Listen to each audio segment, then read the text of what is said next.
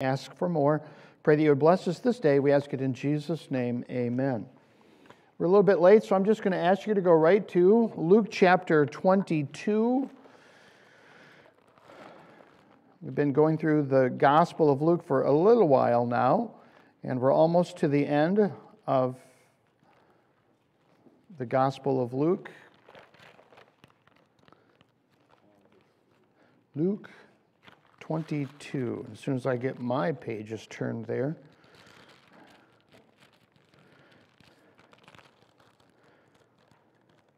Starting with verse 21. Luke 22:21. And we're going to talk about one word, although it's a large passage, and the word is humility. Aren't you excited? Many people say, and I agree with them, that humility is the key virtue of the Christian life. That if you were to describe Christ, try and understand him, it would be humility. He said about himself that he is meek and lowly. And he will express that here, and we'll be looking at what that means. It's a wonderful thing. So verse 21, "But behold, the hand of my betrayer is with me on the table. One of you 12 guys is going to result in my death in 24 hours. It'd be hard to share a lunch with someone like that, wouldn't it? And truly the Son of Man goes as it has been determined of him, but woe to that man by whom he is betrayed." And then they began to question among themselves which of them it was who would do this thing. Now there was also a dispute among them, so they're arguing about two things. Who's your traitor, and which of us is the greatest? Now there was also a dispute among them as to which of them should be considered the greatest. Did anybody have that conversation in your time this morning? Which one of us is the greatest? Hopefully not. And he said to them, "The kings of the Gentiles exercise lordship," or literally assert dominion. That's the word there. "They assert themselves over them, and those who exercise authority over them are called benefactors." So there are 2 points here, and you might not catch it just in the reading the theys and the thems. On the one hand, they assert dominion, they push their way, and then their title is also benefactor. "But not so among you. On the contrary, he who is greatest among you, let him be as the younger, and he who governs as he who serves. For who is greater, he who sits at the table or he who serves? Is it not he who sits at the table? Yet I am among you as one who serves. But you are those who have continued with me in my trials, and I shall bestow upon you a kingdom, just as my Father has bestowed upon me a kingdom." Let's pray again, one quickly time. Lord, help us this day. Thank you for the time we have together. I pray that you'd help us, that we would consider the importance of and the privilege of being humble. I ask it in Christ's name, amen. There was an author whose name is John Erickson, and one of the things that he says about himself is simply, as he was studying on humility, he came to believe that most of the great men and women of history, those who have made the greatest impact on the world, are those who are most humble. And surprisingly, he even includes that with those who are military geniuses. So, you think of military people and the general, perhaps, Miles, that you would be willing to follow into battle, or the captain who wants to call you and lead you to places where you know you're going to die. That the individual you are most likely to follow is the one that you are convinced has your best interest at heart. He's not trying to take this hill, not trying to conquer this army, not trying to do whatever he's trying to do to make himself look good, but to do that which is best for those people around him. And he challenges us, and I want to challenge you through the Lord Jesus Christ today to consider how humble you are. And sadly enough, there is not a single person in this room who has attained to the kind of humility that we really ought to have. And so none of us is looking at another person in the room and saying, yeah, I wish he would listen, or I wish I would listen, or they would listen, or she would listen. Each of us needs to listen to Christ and become humble. And John goes on and talks about it, this individual who wrote this book, about the 4 reasons, he says, why it makes sense to be humble. And the first one is simply that it is logical to be humble because none of us is an expert. You could be an expert on this or that. You could be an expert on farming or mechanics or hunting or fishing or sewing. But if you're an expert on cooking, you're probably not an expert on fixing cars.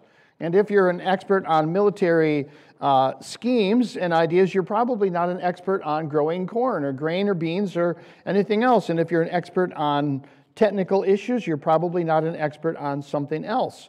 And so why wouldn't I stop and listen and let someone else share and have an influence on me if perhaps they're better than me at what they're doing? It is a logical thing and common sense for us to be humble because no one can be an expert on everything. The second reason he says it makes so much sense that we ought to be humble is simply that humility is beautiful and pride is ugly. And he tells a story about a man by the name of Sir Edmund Hillary. Anybody ever remember that name? The former president's wife claims that she was named after him, and chronologically it didn't work out. So it proved not to be true, that Hillary was not named after Sir Edmund Hillary, but she claimed it anyways. Sir Edmund Hillary was, I believe, the very first individual who climbed Mount Everest. And so he was up and he had done his climbing, he'd come back down and he was taking pictures and encouraging people along the way. And some tourists came along and found him in the city and said, "Can we take our picture with you?" And so he got one of his pics out from what he had been climbing and he held it there so that he could show them, this pic, and they took pictures together. Just as they were ready to take the picture, a person in the crowd came out and stopped and said, "Hold it, hold it, hold it. That's not the way a person who really knows how to climb would hold a pic." And he walked up to Sir Edmund Hillary, and he took the pic out of his hand and put it a different way and says, "Now, that's how you should hold a pic climbing a mountain." And Hillary said, "Oh, thank you." And he took the picture and went on the way. And later on, he found out that this was the guy who had just climbed the mountain. Now, if it was me, or maybe if it had been you who had someone tell you something about the one thing that you are the best person in the world to know about that, you're an expert in, I would have been tempted to tell him a thing or two. And if I told him a thing or two, would you have thought more of me or less of me? If I would have corrected the idiot, which he was, you would have thought less of me. The fact that Sir Edmund Hillary didn't say anything negative towards this person, everyone thought more of him. And so humility is a beautiful thing. Third reason why we ought to seek after humility is that humility is a mark of maturity, and it is the demonstration that a person is secure in who they are. So in other words, I'm not trying to prove something. I'm not trying to elevate myself. I'm not trying to make myself be anything better or different than I am. I'm just simply comfortable in my own skin, and so it doesn't matter what necessarily another person would say about me. Fourthly, 1, 2, 3, 4, he says that humility leads to a greater level of ability and development.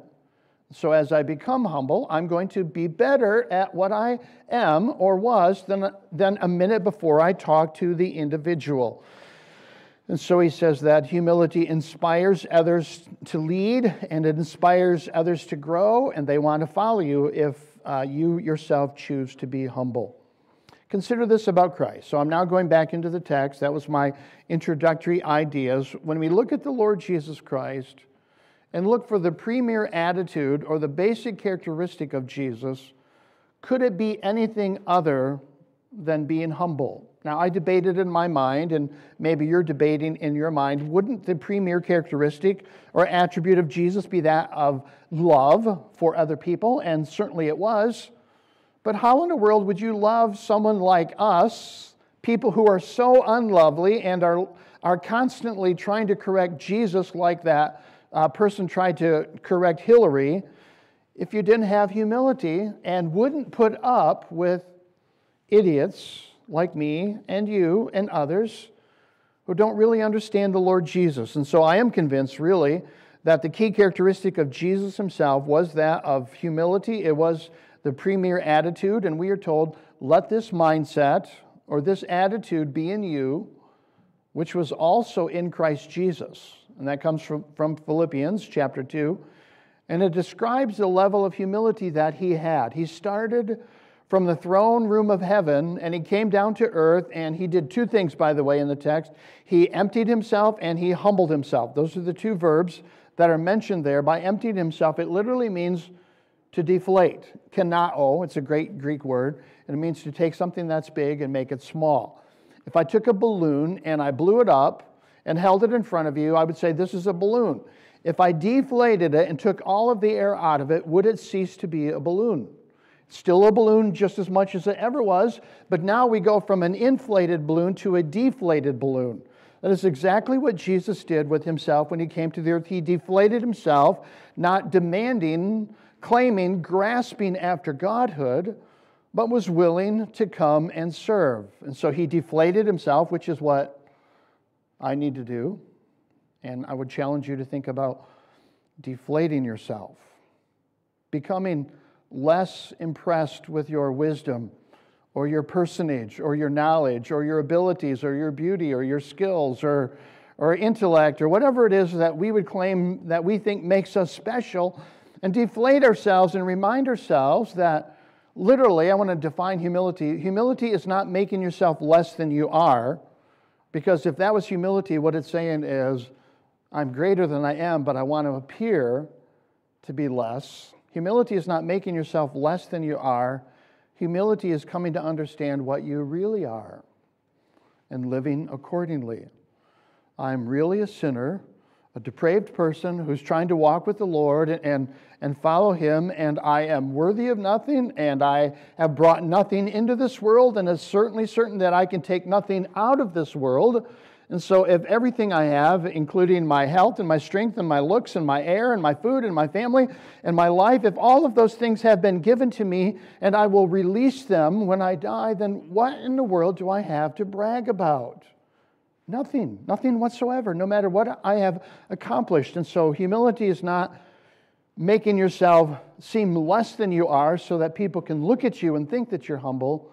It's recognizing what you really are before God, and then being comfortable with that, being happy with that, and living in the light of that, and living by grace. And so the two words that I said for Jesus, what was the first one? He emptied himself, deflated himself, literally kanao. And the second one is he humbled himself. Now, the word for humility in the Bible is a word that in Greek culture was considered ugly. When John was writing this book, Dickinson, I'm sorry, I said Erickson, but his name is John Dickinson, in case you were looking for it. When he was writing his book on humility, and he studied cultures and how they approached humility, humility was an ugly, awful, despised position. So the Greeks and the Romans did not like humility. They thought it was weakness. Meekness is weakness. And they made fun of those people who are humble, who would let someone else run over them. And he said, but something in history changed about the first century. Somewhere about in the middle of the first century, society and the world at large began to think differently about humility. You have any idea what might have changed the world's perspective or history's perspective on humility? It was clearly the coming of Christ himself. And with Christianity, John Dickinson says it like this. He believes that one of the gifts that Christianity gave to the world was an elevated sense or an appreciation of humility. And so to humble ourselves, it was in Jesus' day when he said these things, it was not a term of respect in any sense. It was simply something that was to be despised. But Jesus comes along and says that what we need to do is learn to humble ourselves. Now, in Philippians chapter 2, I should have made you turn there. I apologize for not doing that. When it says that he emptied himself, which means to deflate himself, and he humbled himself, when he made himself as a servant, it's really important to recognize Philippians 2 doesn't say he pretended to be a servant. It It doesn't say anything about, well, he put a different sign or name tag on his coat. He actually became a servant. That's the difference between how I like servanthood and how Jesus demonstrated servanthood. When I choose servanthood, I'm pretending. Trying not to, of course, we're all trying not to, but we pretend our servanthood. When Jesus instead became a servant, it was exactly who he was. And it says in a text that he had the very morphe, which means the very essence of God. And that word morphe, and you can hear words in English that are related to it, that he took himself from being of the very essence of God and made himself the very morpheme of a slave. Meaning it wasn't just a dress that he wore or a robe that he donned. It was a characteristic of his life. And so his slavery, his servanthood was real in his life. Now, Jesus taught about humility, and we're going to talk about it. Let's go to Luke chapter 9, verses 46 to 48. Luke 9:46. 9:46. This is the first time that we begin to see him calling out his disciples to be humble. And I'm highlighting this one because this is earlier on in his ministry. This is when he was in Capernaum. This is when they're ascending and they're beginning to think, we're part of a great movement, which is this idea of the kingdom of God. And in Luke 9:46, guess what happens again? And there arose a dispute among them who would be the greatest. So what this tells me is when we read about a dispute in Luke chapter 22, they still hadn't solved the problem or figured out which one of them is the greatest. They were arguing about it a year and a half earlier in Luke chapter 9. And Jesus, perceiving the thought of their heart, by the way, one of my most favorite things in the Bible is when Jesus answers the thought of a person. And he does it several times. Someone will be thinking something, and Simon, I have a question for you. So Jesus is answering their thoughts. And he took a little child and set him by, and he said unto them, whoever receives this little child in my name receives me, and whoever receives me receives him who sent me, for he who is least among you will be great. Matthew 18 tells the same thing, and at that time the disciples came to Jesus and said, who is the greatest in the kingdom of heaven? And then Jesus called a little child, and he set him in the midst. Or reading from Mark chapter 9, which is the same account in Mark's gospel. And then he came to Capernaum, and when he was in the house, he asked them, what was it that you disputed among yourselves on the road? But they kept silent, for on the road they had disputed among themselves who would be the greatest. And he sat down, and he called the 12, and he said unto them, if anyone desires to be first, he shall be last of all and servant of all. Now go with me to another place, Matthew chapter 23. This is another example of the same teaching from Jesus, where he's calling these proud and self-assured and full of themselves kind of people that they should be humble. And so it doesn't just happen once. It doesn't just happen twice. It doesn't just happen 3 times. It happens all over. And this is Matthew chapter 23, verse 10. But you do not be called rabbi. Anybody know what the word rabbi means? We typically think that rabbi means teacher, because it was used that way for teachers, but it's literally a Hebrew word, a different Hebrew word, and it's the word great. So when David went down to battle and he killed lots of men, the word that is translated lots is the word rav, many, many. And so when you saw a person who was a teacher and you called him rabbi, you really were calling him great one. But you do not be called great one. For one is your teacher, the Christ, or the Messiah, and you are all brethren. Do not call anyone on earth your father. And I think this really applies to some other religious traditions. I would call a Catholic minister or a priest, if I see him in a setting, pastor or maybe reverend, I suppose, but never father, because one is your father, he who is in heaven. Verse 10. And do not be called teachers, for one is your teacher, the Messiah, Christ. But he who is greatest among you shall be your servant, and whoever exalts himself will be humbled, and he who humbles himself will be exalted. And I have 6 principles of humility from the text that we've just read, and I'm going to give them to you, and they're pretty basic and pretty clear. Greatness comes from humility, or through. Greatness comes through humility.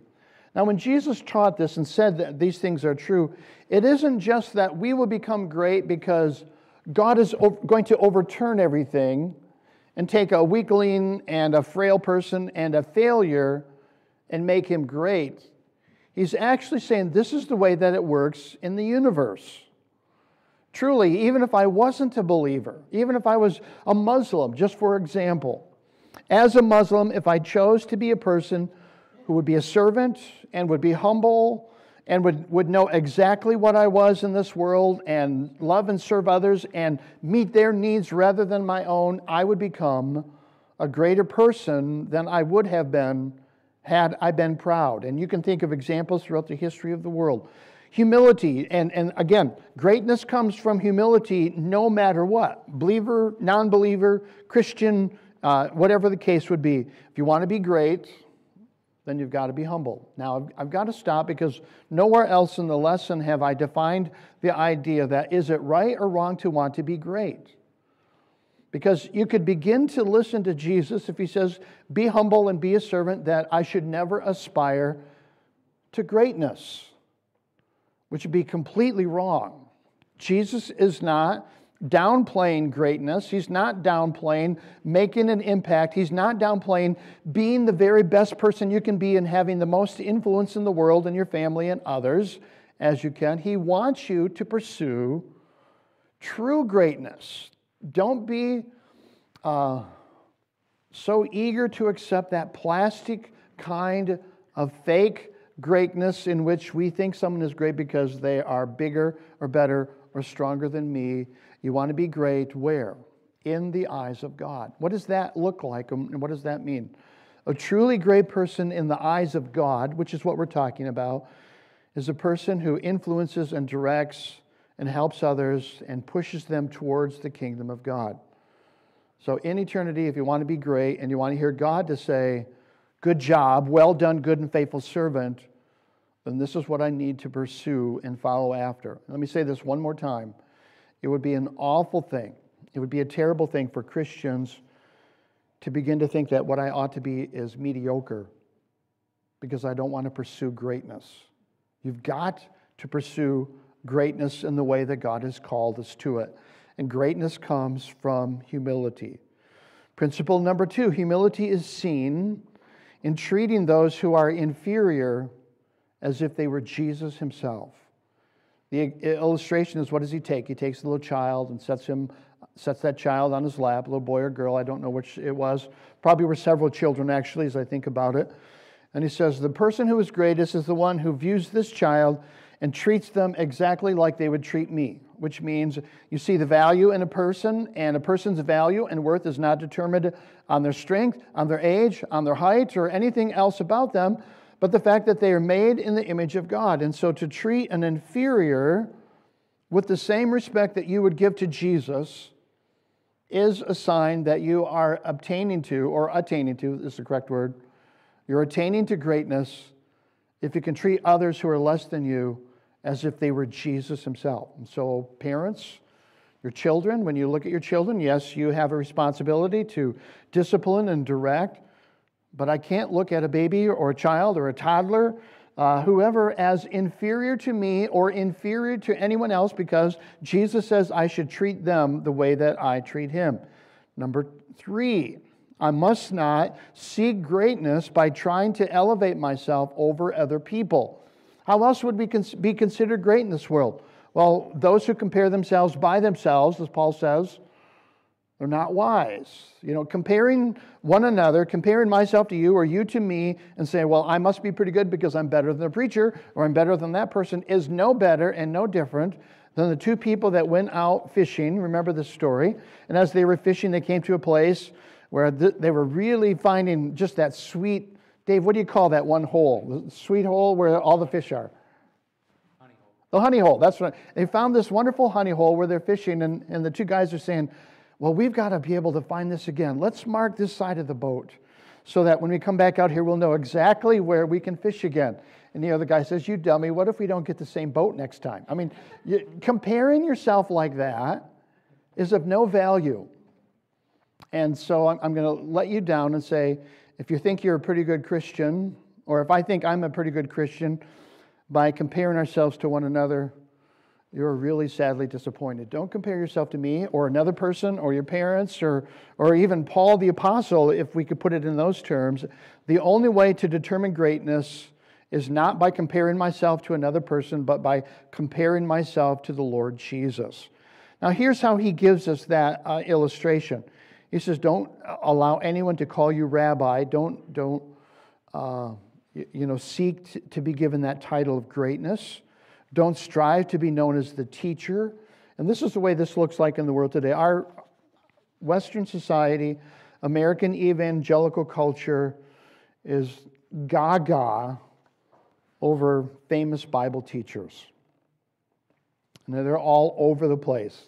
And, I can quote the examples. John Piper says, John MacArthur says, this person says, that person says. I attended the seminary of MacArthur, loved it very much. But one of the things that I won't do is I don't need to defend him. And I don't push him up as a person who's elevated. He's got ways in which he's wrong because he doesn't agree with me, of course. That's the way I typically would say, but he's just a person. And in our culture, I think we need to really draw back in on that and say that we're not going to elevate people as, well, this is what he says because he's someone special. Jesus says there's only one teacher. One person who is worthy of the title and the admiration of being called the teacher, and it is the Messiah. And he says, don't strive to be above your brethren, and fourthly, don't strive to be called Father, those who are over others, because we only have one Father, and what are we? We're all brothers and sisters. And, on occasion, people will give a title to myself, and sometimes I look around to see who they're looking at, because my name is Jerry, and you are welcome to use the name Jerry. If you choose another name, you can call me Gerald. My mother calls me Gerald. If you want to use an official title, you're welcome to do so. But in reality and in the end, I am simply your brother, and you are either my brother or sister, and that's the way that we need to be viewing one another. Greatness comes from humility. Humility is treating others, those who are inferior, as if they were Christ himself. Greatness does not come through comparing yourself or elevating yourself over another's. And those who hunger for greatness are setting themselves up for disaster.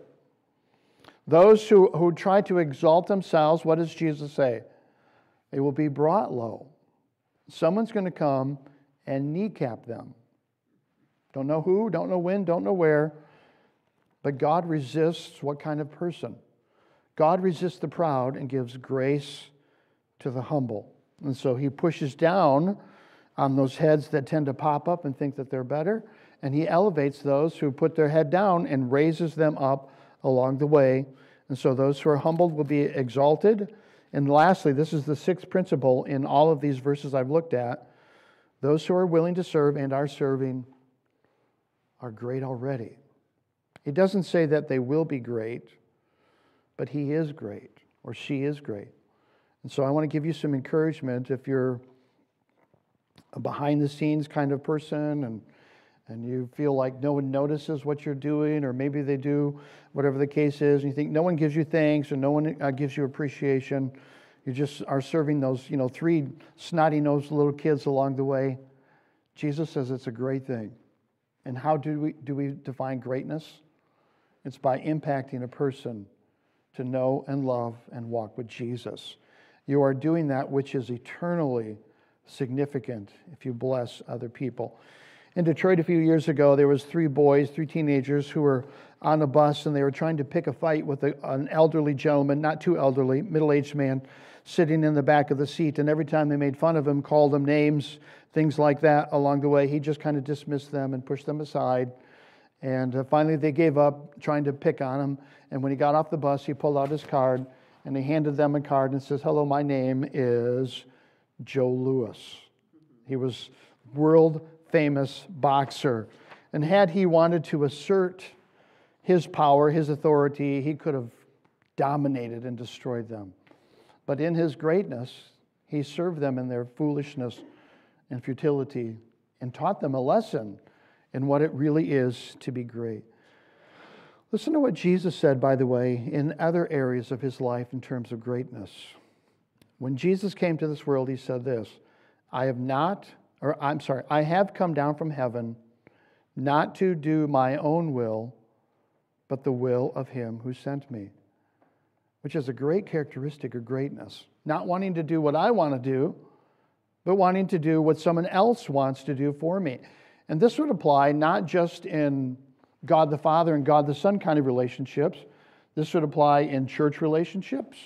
This would apply in teaching relationships. Can you think of any other relationships where this might actually apply? It would apply in marital relationships where we would seek to do the will of the other couple and not my own. Jesus says a little bit later, I can do nothing of myself. As I hear, I judge, and my judgment is righteousness, because I do not seek my own will. So he didn't come to do it, and he doesn't seek his own will, but he seeks to do the will of his Father. In another place, the Son can do nothing of himself, but what he sees the Father do, whatever he does, the Son does with him. And then he says, if anyone wants to know his will, he should know concerning the doctrine whether it is from God or whether I speak of my own authority. And he's going to go on to say, but he who seeks glory of one who sent him, let me read that again. He who seeks from himself seeks his own glory, but he who seeks the glory from the one who sent him, that is the true one. One more place, John chapter 8 and verse 28. And when you lift the Son of Man up, then you will know that I am he, and I do nothing of myself, but as the Father taught me, I speak those things. One more place, I do not seek my own glory. There is one who seeks and judges, and that is another. Jesus himself never sought his glory, never sought his will, never in any particular place ever asserted those things, and neither should we. And with that, believe it or not, now I want to go to Luke 22, verses 22 and following, and learn just three more principles from the most significant text that we're looking at. In Luke chapter 22, verses 22 to 27, Jesus is telling the disciples that there's a traitor in the midst. He knows who the traitor is, but he doesn't take any vengeance on him. He doesn't really out him. He just warns others about him. And he uses that betrayal of himself as a teaching tool to encourage others to be more humble. And if I knew that there was a traitor in the room and we were talking together, it would be hard not to take action and not to prove him wrong. Or if you have an enemy or a hostile person who comes along and they don't like you, it would be awfully easy to want to assert your will and defend yourself. And instead what Jesus does is he teaches us about humility. There are three things that we could say about the text, and the first one is simply this. Here's how the world runs. Now he talks about earthly kings. Let me read it and then give you the principle. Verse 25, 22-25 of Luke. The kings of the Gentiles exercise lordship over them, and those who exercise authority over them are called benefactors. Let's stop and talk about that for a minute. Here's how the world runs. The world runs through power and authority. And all you've got to do is look at the Senate, look at Congress, look at the presidency, look at our political system, watch the news, watch anything around the world, and you will learn and you will know that this kingdom, this world runs through authority, through power. And when he talks about this idea of having lordship over them, it literally means to exercise power, to rule over a person, to lord it over, or to assert dominion. So he says, this is how the world runs. People assert their dominion over other people. And I don't ever want you to assert dominion over another person. The second thing he says about it is this is the way that the world runs, that they assert dominion. But secondly, those who assert that dominion, notice what they do. They are called benefactors. Now, you probably have never heard of this being described before. So let me make this clear so that when you read it later, you'll be able to understand what Jesus is talking about. He says, on the one hand, the world runs through power and authority, and people assert their dominion over you. And then what they force you to do is they force you to call them benefactors. So it's the same people who are the kings are the same ones who loved the title benefactor. And the word benefactor literally is good worker. And it's an interesting word in the Greek language. It was used a lot in Greek culture, used a lot in Egyptian culture and other places for a king who would come along and say, oh, you want something from me? Then grease the palm. Or you want to get, you want a new position, you want to be able to escape taxes, you want something. And it was this idea of bribing and manipulating and living like a Chicago politician. So I think my dad used to say one time that when you are elected governor or mayor of Chicago, or governor of Illinois, that you went from being a private citizen to governor, and then what was the next step? It was always to go to jail. That was the third step in the process of your political system, because they were always so corrupt that they were always manipulating people and giving and taking bribes and things like that. And that's what he's saying that the world does when it seeks after or pursues greatness. They, number one, try and assert authority over others. And number two, they try and manipulate their way to having others love them. And Jesus says, I don't want you to do either one of those. Don't assert your authority. Don't manipulate your way to greatness. But what you need to do, on the other hand, is simply do what he says, which is to view yourself the way God does. Let me go ahead and read that.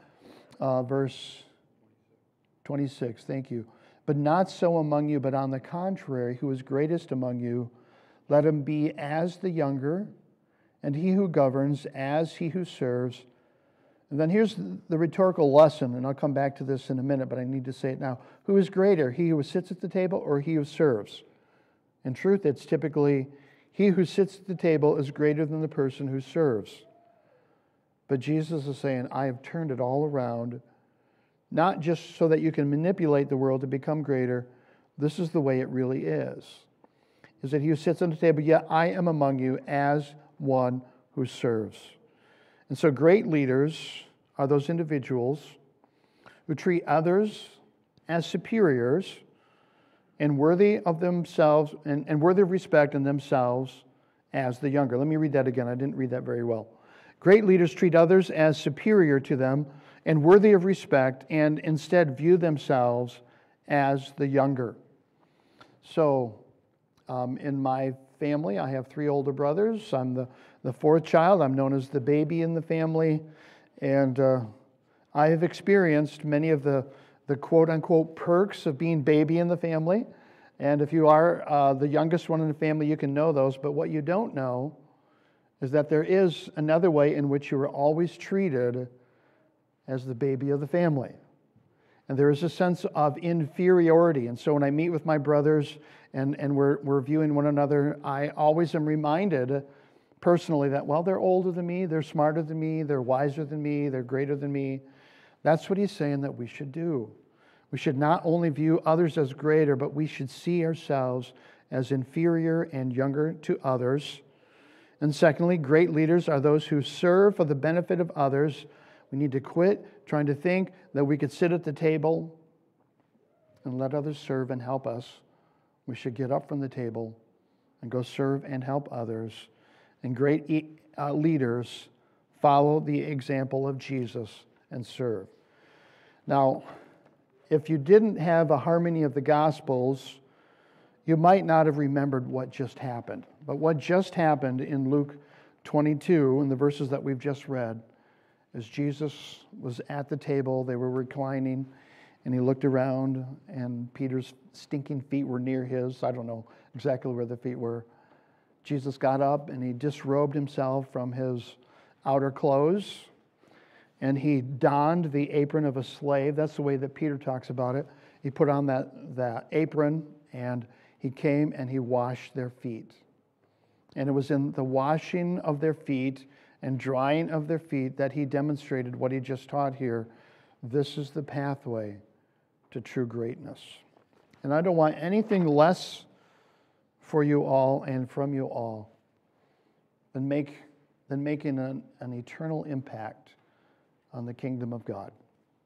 And you can do that by doing what Peter said and what Jesus did, which is putting on the apron of a slave and serving others. It's not a game, it's not a trick, and it doesn't even take the Lord to turn around your service and make it good, it is good, and it will have a greater impact no matter what. And if God blesses it, breathes on it, then all the greater in our privilege of serving Him. Lord, thank you for the day and the opportunity to reflect on your word. We all know that this is a lesson we all need to hear. I pray that we would. Thank you, Lord, for those who have served and have humbled themselves, emptied themselves. Help us, Lord, to do the very same thing. Help us, Lord, to be like our teacher. Help us to be like Jesus. Help us to serve others and believe that their opinions are valuable and worthy and greater than our own, so that we can be truly great in the eyes of the Lord when we stand before Him, make a difference in this world. We thank you for those great, humble leaders who have led in our country and in our churches and in our families. I pray for husbands who are here today, that they will maybe see again or for the first time or be reminded what it is to be a servant leader. It is to be like Jesus and lead your family to greatness. Thank you, Lord. I ask it in Jesus' name. Amen. All right. The Lord bless you. Go put it into practice.